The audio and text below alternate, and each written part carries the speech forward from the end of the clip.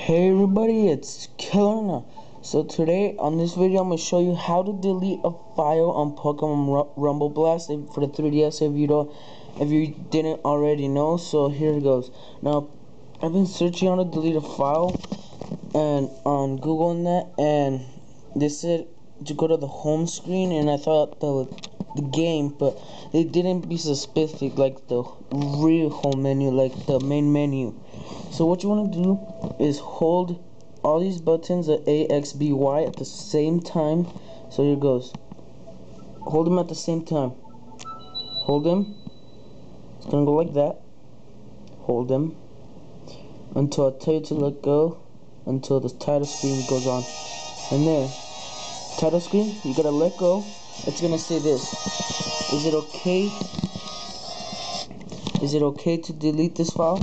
You press yes, and here, give me a second. Yes, and your data will be lost. Are you sure? And you click yes, and there, saving.